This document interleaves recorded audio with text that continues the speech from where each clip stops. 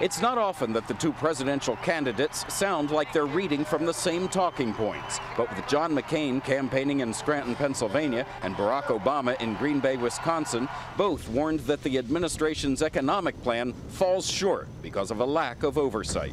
We cannot give a blank check to Washington with no oversight and no accountability, when no oversight and accountability is exactly what got us into this mess in the first place. This arrangement makes me deeply uncomfortable.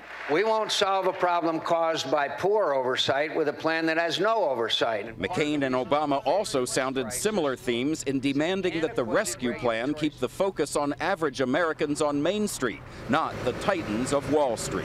My plan is about keeping people in their homes and safeguarding the life savings of all Americans by protecting our financial system and capital markets. We need a plan that helps families stay in their homes and workers keep their jobs. A plan that gives hard-working Americans relief instead of using taxpayer dollars to reward CEOs on Wall Street.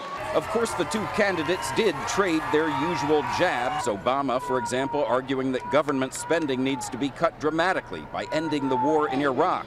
And McCain's campaign again criticized the media for aggressively investigating Sarah Palin, an argument that was taken up by an audience member in Scranton.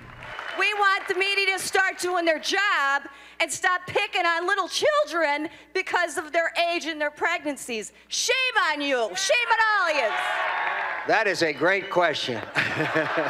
And both campaigns are still finding plenty of time to accuse the other of contributing to the economic crisis. So yes, they did find some common ground, but don't expect it to last.